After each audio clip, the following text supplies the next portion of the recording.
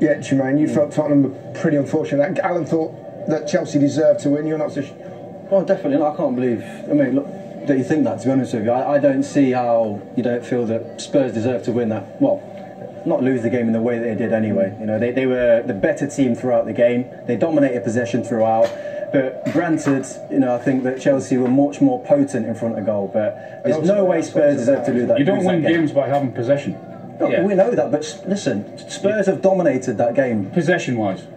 Chelsea were on the back foot for the majority of it. You've got a Chelsea team who are playing against the best defensive team in the league and they've scored 4 goals. You can't say they don't deserve to win. Match is just smashing into the roof and then into the top corner. You don't need to play well to win. Yeah, I can't come in. You don't need to play well to win finals. You definitely don't. And when you're under pressure, you need to defend. Tottenham played the better football in ways, but they only had 4 shots on target. Frank, you'd be upset if you was on that Spurs team today, walking off that pitch as a loser. Yeah, you know I'll be upset because when you think you played pretty well and you get beaten 4-2, that's when I'll be really upset. Finals, win however you can. Let's move on.